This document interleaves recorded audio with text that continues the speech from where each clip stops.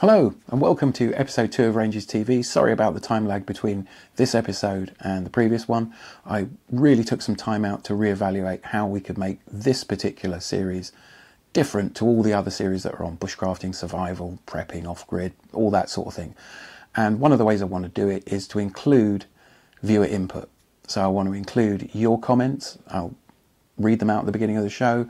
I want to include your bits of video. If you've got some ideas and you just want to shoot it, you don't want to edit it into a whole YouTube video, put it on Dropbox, we'll grab it and we'll put it in the show. Of course we will. You know, the idea is that we represent the people that watch the show. So, that said, we've got one of those videos for you this week. Kevin is a Geek's Electronics EDC. It's a great video, worth watching. We've got a rundown on water storage and we've got a book review. So, please please subscribe, that would be great. I really would like to get an idea of how many people are out there that actually watch these videos. And yeah, let us know what you think. And on with the show, and thank you very much for watching. Take care.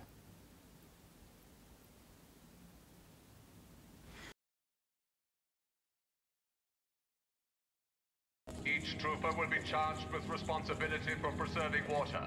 Our existence as an operating army depends on these following water-saving procedures. Remember, water is life. Exactly that. Water is life. Without it, you're going to die.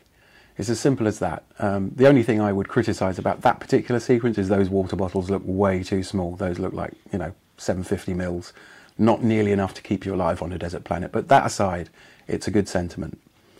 Now, I like to keep between 20 and 40 litres on hand at all times, just in case the water main where I live gets broken, just in case there's a problem with the water supply, suddenly it's contaminated, which can happen. I'm looking at you, Flint, Michigan, where they still haven't got water, after years of telling people that the water is contaminated. So that you don't get ill, store some. I've got a 20 litre water container here, which I scavenged is a good word, from a bin at work. They were going to throw it out. It originally contained distilled water for the air conditioning system, but they found they didn't need it. In addition to that, what you can do is get these 2 litre bottles that we've seen on the previous episode, a load of those. They're a bit flimsy, but if one of them gets punctured, you're only losing 10% of your water instead of all of it if a puncture happens to a larger container. Or even, if you drink a lot of fruit juice like I do, these 1 litre bottles are really sturdy because they're designed to be shipped. They're designed to be put in crates and banged around a bit, and they're easy to put in a go bag if you need to bug out, and you can count off half a day's water with each bottle. It's really important to have it. There are lots of natural disasters that can cause your normal water supply to be interrupted. A water main bursting, a tsunami, an earthquake, anything. And those happen all over the world all the time. It could even be routine maintenance. Suddenly your building supervisor needs to turn off the water for an afternoon while the pipes are checked, or if there's a burst pipe, they'll cut off the water supply to any apartment in that building, or even any house within that street. So it behooves you to, keep some on hand. And that's really all I've got to say about the matter. If you know in advance that water is going to be cut off for a while, fill your bathtub. A domestic bathtub holds between 150 and 220 litres of water, which will keep you going for a very long time indeed. And, even if you cook with water and you're about to throw it away, if your water supply's been cut off, your toilet's going to be, cut off from water. Keep all that grey water, because you can still flush a toilet because it works on an equalised pressure system. So you can literally pour water down it and it will flush your loo. And, human waste is extremely toxic. You've got to keep your hands clean if you're anywhere near it.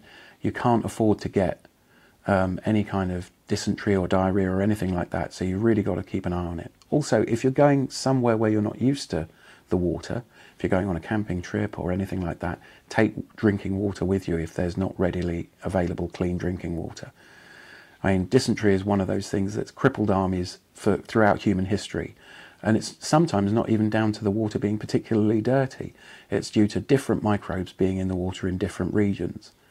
So think about that. You know, if you drink water that's from somewhere else, you could get an upset stomach. That could put you out of action. It will slow you up. It will make you, it will compromise your decision making. You know, you're all smart people. You all know this. I'm just making an extra point. You know, if you know there's a problem coming, fill your bathtub. It's a good idea to have water on hand anyway. You know, have it. You know, you can't predict what's going to happen in the next 20 minutes. You know, you certainly can't predict what's going to happen in the next few months. Get some water containers. Have enough to keep, you know, to keep yourself going for at least a week before you have to start purifying water or boiling it. Because purifying water takes an awful lot of fuel, and you need a lot of it. Like a little camp stove will do maybe ½ litre at a time. So that's 4, you know, well, a little camp stove with a ½ litre pot. You know, that's 4 lots that you've got to do every day. So you've got to hunt or scavenge or use fuel that you already have. So it's best to have it just to hand. And it's one of my, you know, major pet things, you know, water, way before food, way before shelter. You need it, store it.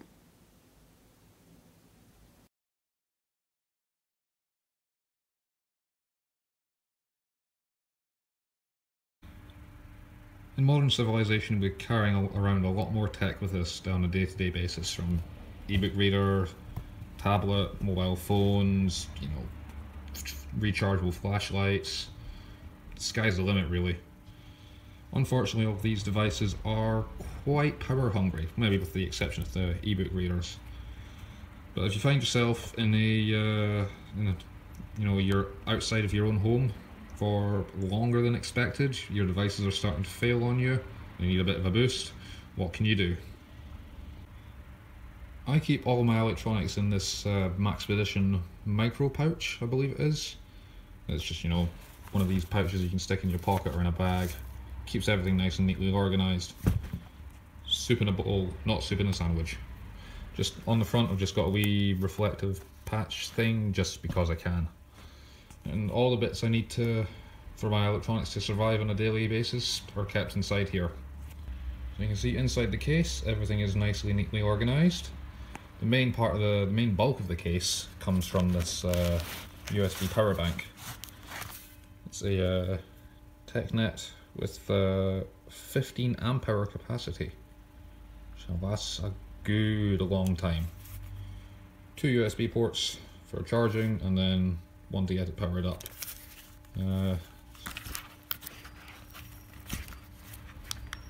4 lights on it, gives you an idea of how much power is in it. With this I can charge up my phone about 4 times, which is really handy. And I can say the 2 USB ports have saved my bacon on a couple of occasions, especially when you need to run a couple of devices.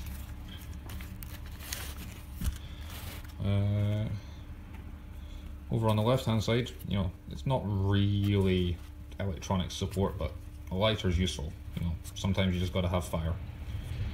Next up, I've got a 32 gig USB pen drive.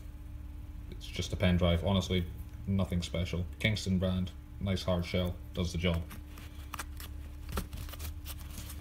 And I've got a GPG smart card embedded in a, well, smart card reader basically. Has my GPG keys on it, so that if somebody tries to take my laptop, they still can't impersonate me.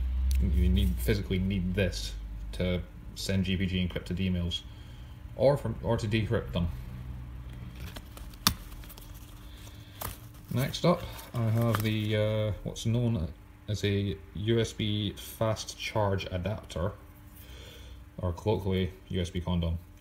Basically, you stick it on the end of your USB devices, and it's supposed to, you know, as the name suggests, charge your devices faster than a regular cable plugged into a computer. It basically does this by blocking the data lines, and tricks the device into thinking it can pull more power, and it does. It's really good for if you're at somebody's house, you don't trust their computer, or you've got one of those public charging facilities. You have no idea what's on the other end of the USB port. It could be anything really, and it could be doing whatever, you know, who knows, to your phone or your other devices. Don't be a fool, wrap your tool. Next up, just some basic headphones to do the job. Saves you being subjected to whatever passes for modern music these days. Keep them handy. We can listen to podcasts and all that sort of stuff. Next up, because I am an Apple user, lightning cable. You know, it's a cable. Charges my phone. Done. And then I've got a micro USB cable. Charges everything else. Nice and simple. Everything fits there. Job done.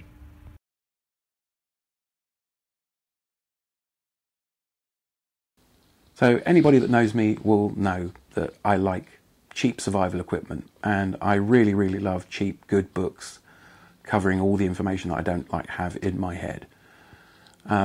So we're going to be doing basically a cheap book review over the next few months, and I want to include all the sort of super cheap books that really do give you a wealth of information.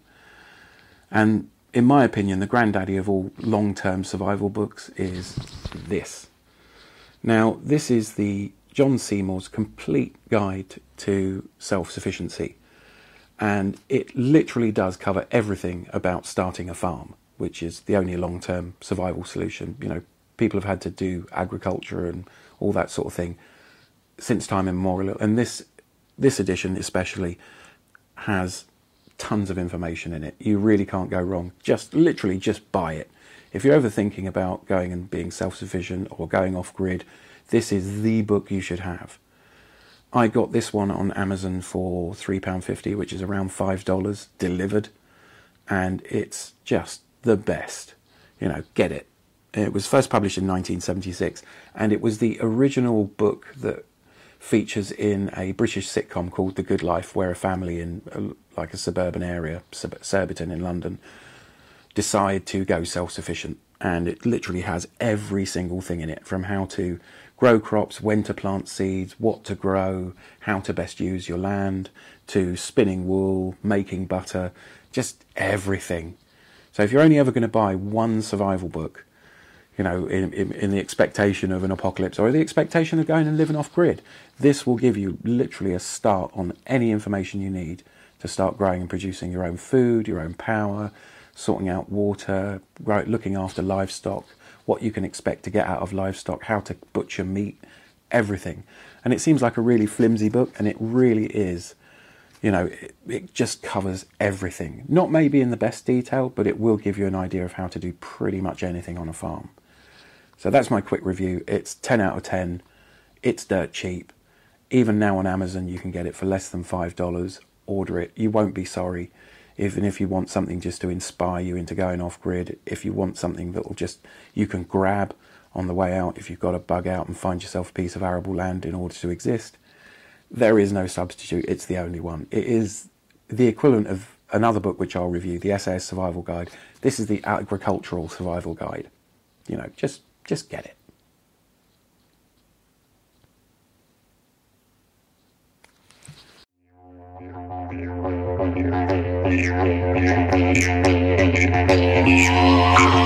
Yeah.